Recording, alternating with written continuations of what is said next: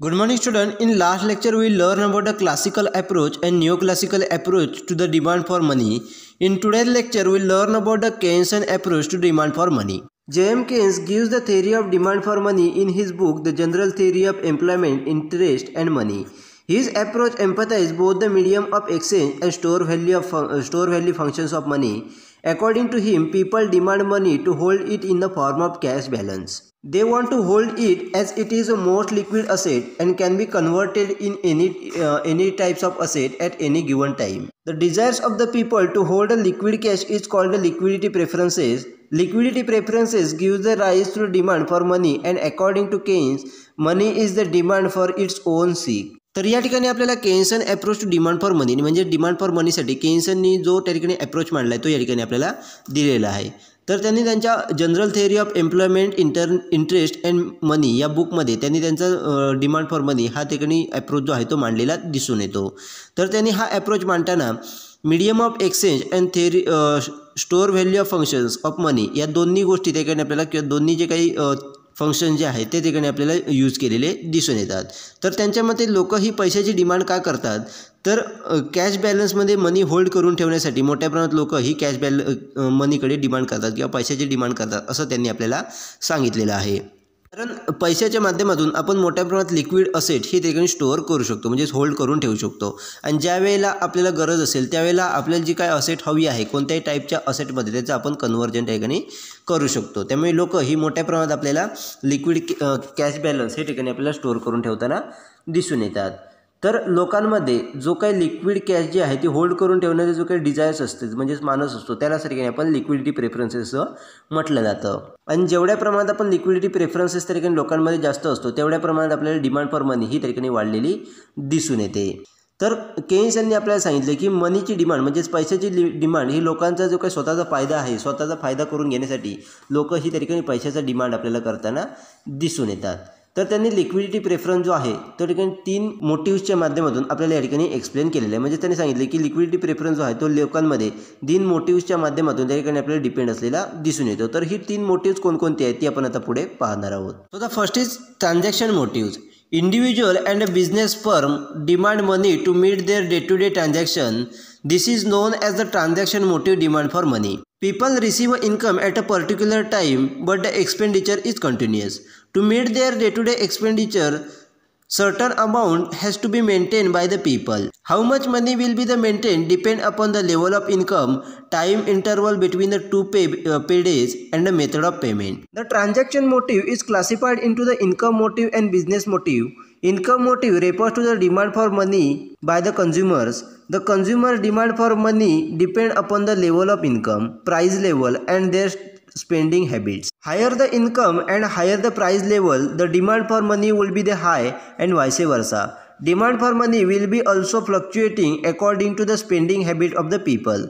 More the tendency to spend on the consumption more will be demand for money and vice versa. Moreover, the time interval between the paydays also influence the demand for money by household. The longer the time interval, the higher will be the demand for money and vice versa. म्हणजे ज्याकडे first आपल्याला motive दिले तो म्हणजे transaction motive. म्हणजे second individual असतील किंवा business firm असतील हे त्यांचे डे टू डे ट्रान्झॅक्शन जे आहेत ते फुलफिल करण्यासाठी आपल्याला मनीची डिमांड करताना दिसून येतात. त्याला सगळीकडे आपण ट्रान्झॅक्शन मोटिव्ह डिमांड फॉर मनी असं म्हटलं जातं. तर आपण बघितलं तर आपल्या लक्षात येईल की लोकांचं इन्कम हे ठिकाणी आपल्याला पर्टिक्युलर टाईमला आपल्याला रिसीव्ह झालेलं दिसून येतं परंतु त्यांचे एक्सपेंडिचर हे ठिकाणी कंटिन्युअस ठिकाणी होताना दिसून येतात. तर त्यांचे डे टू डे एक्सपेंडिचर जे आहेत ती करण्यासाठी त्या ठिकाणी काही प्रमाणात अमाऊंट ही त्या ठिकाणी आपल्याला लोकांच्या माध्यमातून मेंटेन करून ठेवलेली आपल्याला दिसून येते किंवा ती स्टोअर करून ठेवलेली आपल्याला दिसून येते. तर किती प्रमाणात पैसा हा साठवून ठेवला पाहिजे हे त्यांचे इन्कम लेवल जे आहे त्याचबरोबर त्यांचं 2 डेजमधला इंटरवल टाईम किती आहे म्हणजेच 2 पेमेंट येण्यामधला जो काही कालावधी आहे वीकली पेमेंट येते किंवा मंथली पेमेंट येते यामधला जो काही कालावधी आहे त्याच्यावरून आणि पेमेंट कशा पद्धतीने येते कोणत्या मेथडच्या माध्यमातून त्या ठिकाणी पेमेंट होतं आहे या गोष्टींवरून त्या ठिकाणी आपल्याला मनी हा मेंटेन केलेला आपल्याला दिसून येतो म्हणजेच मनीचा स्टोरेज आपल्याला केलेला दिसून येतो. ट्रान्झॅक्शन मोटिव्ह हे 2 क्लासमध्ये आपल्याला क्लासिफाईड केलेलं दिसून येतं इन्कम मोटिव्ह आणि बिझनेस मोटिव्ह. तर इन्कम मोटिव्ह म्हणजेच काय तर कन्झ्युमरच्या माध्यमातून पैशासाठी जी काही डिमांड येते त्याला ठिकाणी आपण इन्कम मोटिव्ह असं म्हटलं जातं. तर कन्झ्युमरच्या माध्यमातून पैशासाठी डिमांड जी येते ती आपल्याला 3 गोष्टीवरती डिपेंड असलेली दिसून येते.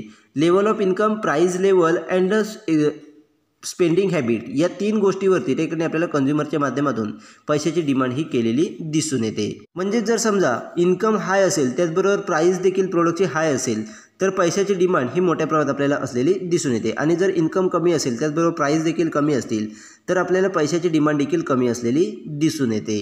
त्याचबरोबर लोकांची जी काही स्पेंडिंग हॅबिट आहे त्याच्यावरून देखील आपल्याला पैशाची डिमांड ही फ्लक्च्युएट होताना दिसून येते. म्हणजे जर कन्झम्पशन हॅबिट ही त्याकडे जास्त असेल, टेंडन्सी जर स्पेंडिंग जास्त असेल, कन्झम्पशन स्पेंडिंग जर जास्त करण्याची हॅबिट असेल किंवा टेंडन्सी असेल तर त्याकडे पैशासाठी डिमांड ही मोठ्या प्रमाणात केली जाते. आणि जर कन्झम्पशन हॅबिट किंवा कन्झम्पशन टेंडन्सी ही जर कमी असेल तर पैशाची डिमांड ही आपल्याला कमी झालेली दिसून येते. त्याचबरोबर 2 पे डे मधला जो काही इंटरवल टाईम आहे त्या टाईमवरून देखील त्या ठिकाणी आपल्याला demand for money he depend असलेली दिसून येते. म्हणजे जर समजा 2 इंटरवलमधला टाईम हा जास्त असेल तर त्या ठिकाणी डिमांड फॉर मनी हे त्याकडे आपल्याला जास्त असलेलं दिसून येतं. आणि जर 2 पिरियडमधला टाईम हा त्या ठिकाणी कमी असेल तर त्याकडे आपल्याला डिमांड फॉर मनी ही कमी असलेली दिसून येते. अशा पद्धतीने त्याकडे वेगळ्या फॅक्टरवरती demand for money he depend असलेली आपल्याला दिसून येते. Business motive refers to the demand for money by the business firm. Business firm demand money to make a payment of purchase of raw material, incur transport charge, pay salaries to labor, etc. Like individual, they also get an income at a particular point of the time, but their expenditure is continuous. The amount of money held under this motive depend upon the turnover of the business firm. If the turnover is more, the demand for money will be high and vice versa. Next या ठिकाणी आपल्याला classification दिले ते म्हणजे business motives. तर business motives म्हणजेच काय तर बिझनेस फर्मच्या माध्यमातून जी काही पैशासाठी डिमांड केली जाते त्याला या ठिकाणी आपण बिझनेस मोटिव्ह जसं म्हटलं जातं. तर बिझनेस फर्मच्या माध्यमातून डिमांड फॉर मनी का केली जाते तर वेगळ्या प्रकारचे काही रॉ मटेरियल खरेदी केलेलं असेल त्याचं पेमेंट करणं असेल, त्याचबरोबर ट्रान्सपोर्टेशन चार्जेस पे करणं असेल, त्याचबरोबर लेबरची सॅलरी पे करणं असेल, यासारख्या वेगळ्या गोष्टींसाठी त्या ठिकाणी आपल्याला बिझनेसच्या माध्यमातून पैशाची डिमांड ही केलेली दिसून येते. आपण ज्याप्रमाणे कन्झ्युमरची इन्कम लेवल बघितली म्हणजेच इन्कम ज्याप्रमाणे येतं त्याच पद्धतीने बिझनेसमध्ये देखील एका सर्टन पॉईंट ऑफ टाईमवरती किंवा पर्टिक्युलर पॉईंट ऑफ टाईमलाच त्या ठिकाणी आपल्याला इन्कम हे आलेलं दिसून येतं. परंतु एक्सपेंडिचर हे त्या ठिकाणी कंटिन्युअस असलेले दिसून येतात. त्याचबरोबर ज्याप्रमाणे इंडिव्हिज्युअल व्यक्ती किंवा कन्झ्युमर्स हे त्या ठिकाणी मनी हा होल्ड करून ठेवतात त्याच पद्धतीने बिझनेस फर्म देखील आपल्याला मनी हा होल्ड करून ठेवताना दिसून येतात. तर हा मनी होल्ड करून ठेवणं हा कोणत्या गोष्टीवरती डिपेंड असतो तर बिझनेस फर्मचा किती प्रमाणात टर्नओव्हर आहे याच्यावरती, किती प्रमाणात मनी होल्ड करून ठेवला पाहिजे, किती अमाऊंट मनी होल्ड करून ठेवला पाहिजे हे त्याकडे डिपेंड असलेलं दिसून येतं. म्हणजेच बिझनेस फर्मचा टर्नओव्हर हा जास्त असेल तर त्या ठिकाणी डिमांड फॉर मनी ही जास्त असलेली दिसून येते आणि टर्नओव्हर जर कमी असेल तर डिमांड फॉर मनी ही कमी असलेली आपल्याला दिसून येते. The transaction motive demand for money is the some of demand for money for income and business motive. This demand is influenced by the level of income. It is not affected by the change in rate of interest. It is therefore said to be the income elastic and interest inelastic.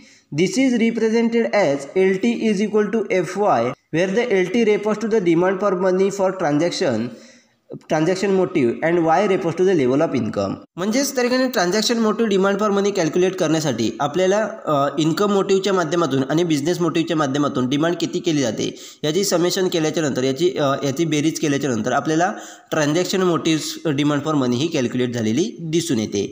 तर transaction motive demand for मनी जी आहे ते आपल्याला level of इन्कममुळे influence झाली, त्याच्यावरती effect झालेला दिसून येतो. परंतु रेट ऑफ इंटरेस्टचा त्याच्यावरती कोणत्याही प्रकारचा इफेक्ट झालेला आपल्याला दिसून येत नाही.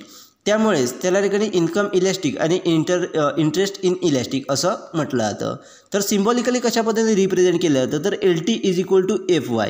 तर LT म्हणजेच काय demand for money for transaction motive. म्हणजे ट्रान्झॅक्शन मोटिव्हसाठी आपल्याला पैशाची डिमांड किती आहे हे LTच्या माध्यमातून रिप्रेझेंट केलं जातं. आणि is equal to FY. Y म्हणजेच काय तर लेवल ऑफ इन्कम. अशा पद्धतीने ठिकाणी आपल्याला रिप्रेझेंट केलं जातं. अशा पद्धतीने ट्रान्झॅक्शन मोटिव्हच्या माध्यमातून आपल्याला डिमांड फॉर मनी ही त्या ठिकाणी आपल्याला लागलेली दिसून येते. Next is precautionary motive. The precautionary motive demand for money refers to the desires of the people to hold a cash balance to meet the unforeseen emergencies. Future is uncertain and a problem like unemployment, sickness, etc. may crop up. To meet these contingencies, certain amount has to be maintained. Like individual, business firm also wish to hold a cash reserve to meet the uncertainties Future uncertainties related to the income and expenditure is the main key in this motive. This motive emphasizes the store of value functions of money. Like the transaction motive, these motives is also influenced by the level of income and the business turnover. It is therefore the income determined. It is not influenced by the change in rate of interest, hence it is said to be the income elastic and interest inelastic. This represented symbolically as LP is equal to FY. तर next या ठिकाणी आपल्याला motive दिले तर म्हणजेच precautionary motive. तर या मोटिव्हमध्ये demand for मनी ही का असते, तर आपल्याला फ्युचरमध्ये जे काही येणारे अनसर्टनिटीज असतील किंवा अनफॉर्च्युनेट इमर्जन्सीज असतील त्या फुलफिल करण्यासाठी मनुष्याच्या माध्यमातून किंवा लोकांच्या माध्यमातून मनी किंवा कॅश बॅलन्स ह्या ठिकाणी आपल्याला होल्ड केलेला दिसून येतो. मग तो किती प्रमाणात होल्ड करून ठेवायचा याच्यावर त्याकडे आपल्याला precautionary motives for the demand for मनी हे डिपेंड असलेलं दिसून येतं. म्हणजेच त्या ठिकाणी थोडक्यात फ्युचर अनसर्टनिटीज मग ठिकाणी अनएम्प्लॉयमेंट असेल, सिकनेस असेल, यासारखे वेगवेगळे प्रॉब्लेम त्या ठिकाणी आपल्याला येताना दिसून येतात. मग यासारख्या अनसर्टनिटीज ज्या आहेत ते आपल्याला फुलफिल करण्यासाठी किंवा त्या अनसर्टनिटीजवरती आपल्याला मात करण्यासाठी काही प्रमाणात त्या ठिकाणी अमाऊंट ही आपल्या ठिकाणी मेंटेन करून ठेवावी लागते. त्यालाच त्या ठिकाणी आपण precautionary motive for the demand for मनी असं म्हटलं जातं. त्याचबरोबर इंडिव्हिज्युअल व्यक्ती ज्याप्रमाणे मनी होल्ड करून ठेवतात त्याच पद्धतीने बिझनेस फर्मला देखील भविष्यात येणारे जे काही अनसर्टनिटीज ज्या आहेत त्या मीट करण्यासाठी फुलफिल करण्यासाठी कॅश ही रिझर्व करून ठेवावी लागते. मग त्या ठिकाणी इन्कम रिलेटेड किंवा एक्सपेंडिचर रिलेटेड जे काही फ्युचर अनसर्टनिटीज असतील ते आपल्याला फुलफिल करण्यासाठी त्या ठिकाणी मनी हा ठिकाणी आपल्याला स्टोअर करून ठेवलेला दिसून येतो. तर या मोटिव्हच्या माध्यमातून त्या ठिकाणी आपल्याला store value of functions of मनी हे त्या ठिकाणी आपल्याला एम्पथाइज केलेलं दिसून येतं. त्याचबरोबर ज्याप्रमाणे आपण ट्रान्झॅक्शन मोटिव्हमध्ये पाहिलं की त्याच्यावरती त्या ठिकाणी लेवल ऑफ इन्कम असेल, त्याचबरोबर बिझनेस टर्नओव्हर हा इन्फ्लुएन्स करतो, त्याच पद्धतीने प्रिकॉशनरी मोटिव्हमध्ये देखील लेवल ऑफ इन्कम आणि बिझनेस टर्नओव्हर हे त्या ठिकाणी इन्फ्लुएन्स करताना दिसून येतात. त्यामुळे इन्कम हे त्या ठिकाणी आपल्याला डिटरमाइन केलेलं या अप्रोचमध्ये किंवा या मोटिव्हमध्ये आपल्याला दिसून येतं. आणि रेट ऑफ इंटरेस्टच्या माध्यमातून कोणत्याही प्रकारचा चेंज हा त्या ठिकाणी आपल्याला किंवा रेट ऑफ इंटरेस्टमध्ये जर चेंज झाला तर त्याचा कोणत्याही प्रकारचा इफेक्ट हा आपल्याला प्रिकॉशनरी मोटिव्हवरती झालेला दिसून येत नाही. त्यामुळे त्या ठिकाणी इन्कम इलॅस्टिक आणि इंटरेस्ट इन इलॅस्टिक असं देखील त्या ठिकाणी म्हटलं जातं. मग हे सिम्बॉलिकली कशा पद्धतीने रिप्रेझेंट केलं जातं, तर LP is equal to FY अशा पद्धतीने त्या ठिकाणी आपल्याला प्रिकॉशनरी मोटिव्ह हा रिप्रेझेंट केला जातो. Both the ट्रान्झॅक्शनरी and precautionary motives R income determine and interest in elastic. J.M. Keynes represent these two as a L1 is equal to LT plus LP. Since both depend upon the level of income in the is expressed as L1 is equal to FY, where the L1 is equal to LT plus LP. Y refers to the income and F refers to the functional relationship. The demand for money for the transactionary and precautionary motives is termed as the demand for active cash balance. The demand for active cash balance is a function of income. It can be represented diagrammatically as follows. तर या ठिकाणी आपल्या लक्षात येईल की ट्रान्झॅक्शनरी आणि precautionary motive जे आहेत ते दोन्ही आपल्याला इन्कम डिटरमाइन आणि इंटरेस्ट इन इलॅस्टिक त्या ठिकाणी असलेले दिसून येतात. त्यामुळे J.M. Keynes यांनी त्या ठिकाणी आपल्याला दोन्ही अप्रोच जे आहेत ते L1 is equal to LT plus LP याच्या माध्यमातून त्या ठिकाणी आपल्याला रिप्रेझेंट केलेले आहेत. कारण दोन्ही फॅक्टर जे आहेत ते आपल्याला लेवल ऑफ इन्कमवरती डिपेंड असलेले दिसून येतात. त्यामुळे त्यांनी एक्सप्रेस हे दोन घटक जे आहेत ते L1 is equal to FY याच्या माध्यमातून त्या ठिकाणी आपल्याला रिप्रेझेंट केलेलं आहे. तर Y म्हणजेच काय, तर इन्कम आणि F म्हणजेच फंक्शनल रिलेशनशिप अशा पद्धतीने आपल्याला रिप्रेझेंट केलेलं आहे. तर ट्रान्झॅक्शनरी आणि प्रिकॉशनरी मोटिव्हच्या माध्यमातून डिमांड फॉर मनी जी आहे त्यालाच त्या ठिकाणी demand for active cash balance असं देखील म्हटलं जातं. तर demand for active cash balance ही ठिकाणी आपल्याला इन्कमचं एक फंक्शन असलेलं दिसून येतं. तर हे फंक्शन्स त्या ठिकाणी आपल्याला डायग्रामच्या माध्यमातून रिप्रेझेंट केलेलं आहे. The above diagram indicate the positive relationship between the income and demand for the active cash balance. When the income is OX1, demand for money is OY1. When the income increase to OX2, demand for money increase to OY2. म्हणजे त्या ठिकाणी 9.2 या डायग्राममध्ये बघितलं तर आपल्याला लक्षात येईल की इन्कम आणि demand for active cash balance यांच्यामधलं आपल्याला पॉझिटिव्ह रिलेशनशिप हे रिप्रेझेंट केलेलं आहे. म्हणजे ज्यावेळेला इन्कम हे OX1 होतं त्यावेळेला demand for money he OY1 आपल्याला असलेली दिसून येते. आणि ज्यावेळेला इन्कम हे त्या ठिकाणी OX2 पर्यंत वाढलं त्यावेळेला ठिकाणी डिमांड फॉर मनी देखील त्या ठिकाणी आपल्याला OY2 पर्यंत वाढलेली दिसून येते. अशा पद्धतीने 9.2 या डायग्रामच्या माध्यमातून इन्कम आणि demand for money यांच्यामधलं positive relationship हे आपल्याला रिप्रेझेंट केलेलं आहे. The demand for active cash balance is the income determined. It is income elastic. It is not influenced by the change in rate of interest, hence it is sed to be the interest in elastic. The relation between the two is depicted by the following diagram. The vertical straight line indicates that the demand for the active cash balance is not influenced by the change in rate of interest. तर demand for active cash balance याच्यावरती income determine करताना दिसून येतं, म्हणजेच इन्कमचा त्याच्यावरती effect होताना दिसून येतो. परंतु त्या ठिकाणी रेट ऑफ इंटरेस्टचा कोणताही इफेक्ट हा ठिकाणी आपल्याला डिमांड फॉर ॲक्टिव्ह कॅश बॅलन्सवरती झालेला दिसून येत नाही. त्यामुळेच त्याला इन्कम इलॅस्टिक आणि इंटरेस्ट इन इलॅस्टिक असं देखील म्हटलं जातं. तर हे जे रिलेशन आहे ते आपल्याला खाली दिलेल्या डायग्रामच्या माध्यमातून रिप्रेझेंट केलेलं आहे. म्हणजेच 9.3 या डायग्राममध्ये जर बघितलं तर आपल्याला लक्षात येईल की वाय ॲक्सिसवरती आपल्याला रेट ऑफ इंटरेस्ट आणि x ॲक्सिसवरती demand for money he represent केलेलं आहे. तर QL1 या रेषेच्या माध्यमातून या लाईनच्या माध्यमातून त्या ठिकाणी आपल्याला demand for money he represent केलेली आहे. तर याच्या माध्यमातून आपल्याला लक्षात येईल की रेट ऑफ इंटरेस्टमध्ये जरी त्या ठिकाणी कोणत्या प्रकारचा चेंज झाला तरी त्या ठिकाणी डिमांड फॉर मनीवरती कोणत्याही प्रकारचा इफेक्ट त्या ठिकाणी आपल्याला झालेला दिसून येत नाही. अशा पद्धतीने 9.3 या डायग्रामच्या माध्यमातून त्या ठिकाणी आपल्याला demand for active cash balance आणि रेट ऑफ इंटरेस्ट याच्या कशा पद्धतीचं रिलेशन आहे हे त्या ठिकाणी आपल्याला रिप्रेझेंट केलेलं आहे.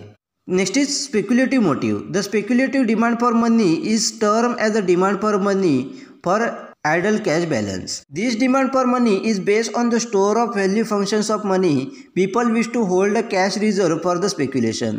They want to take advantages of fluctuations of the rate of interest or in the price of securities. The fluctuation gives the rise to speculations, and the cash hold under these motives is used by the people to make a quick profit. The profit or the loss to be incurred by the people will depend upon their calculation about the market movement. Next या ठिकाणी आपल्याला motive दिले तर म्हणजे speculative motive. तर speculative मोटिव्हमध्ये त्या ठिकाणी demand for मनी ही त्या ठिकाणी आयडल कॅश बॅलन्ससाठी आपल्याला केलेली दिसून येते. तर यामध्ये डिमांड फॉर मनी ही त्या ठिकाणी स्टोअर व्हॅल्यू फंक्शन्स ऑफ मनी याच्यावरती डिपेंड असलेली किंवा याच्यावरती बेस असलेली दिसून येते. त्याचबरोबर यामध्ये लोक ही त्या ठिकाणी आपल्याला स्पेक्युलेशनसाठी त्या ठिकाणी कॅश ही रिझर्व करताना किंवा होल्ड करून ठेवताना दिसून येतात व त्याच्या माध्यमातून मार्केटमध्ये इंटरेस्ट रेटमध्ये होणारं फ्लक्च्युएशन असेल, त्याचबरोबर प्राइस ऑफ सिक्युरिटीमध्ये होणारं फ्लक्च्युएशन असेल, याचा ॲडव्हान्टेजेस ही लोक त्या ठिकाणी आपल्याला घेताना दिसून येतात. त्याचबरोबर या मोटिव्हच्या माध्यमातून कॅश होल्ड करून ठेवल्यामुळे लोकांना ठिकाणी क्विक प्रॉफिट देखील आपल्याला झालेला दिसून येतो.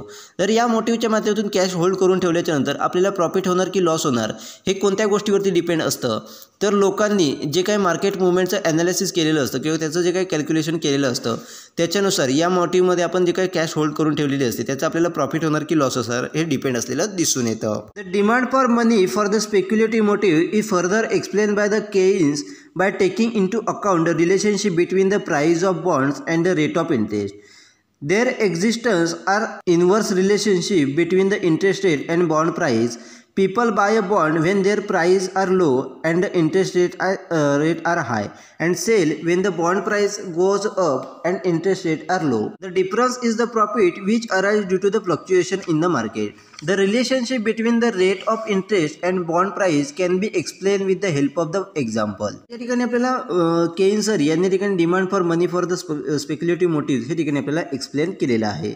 तर त्यांनी स्पेक्युलेटिव्ह मोटिव्स एक्सप्लेन करत असताना त्या ठिकाणी रेट ऑफ इंटरेस्ट आणि बॉन्ड प्राईस या ठिकाणी आपल्याला यांच्यामधलं रिलेशनशिप त्या ठिकाणी आपल्याला विचारात घेतलेलं दिसून येतं. म्हणजेच त्या ठिकाणी आपल्याला लक्षात येईल की बॉन्ड प्राईस आणि इंटरेस्ट रेट यांच्यामध्ये आपल्याला इन्व्हर्स रिलेशनशिप त्या ठिकाणी असलेलं दिसून येतं. म्हणजे ज्यावेळेला इंटरेस्ट रेट हे हाय असतात आणि बॉन्ड प्राईस ही लो असते त्यावेळेला लोक ही त्या ठिकाणी आपल्याला बॉन्ड खरेदी करताना दिसून येतात, आणि ज्यावेळेला बॉन्डची प्राईस ही वर जाते आणि रेट ऑफ इंटरेस्ट हे कमी होतात त्यावेळेला बॉन्ड हे सेल केले जातात. आणि या दोघांमधला जो काही डिफरन्स आहे म्हणजेच खरेदीच्या वेळेला असलेली प्राईस आणि विक्रीच्या वेळेला असलेली प्राईस यांच्यामधला जो काही डिफरन्स आहे तो त्या व्यक्तीला प्रॉफिट झालेला दिसून येतो.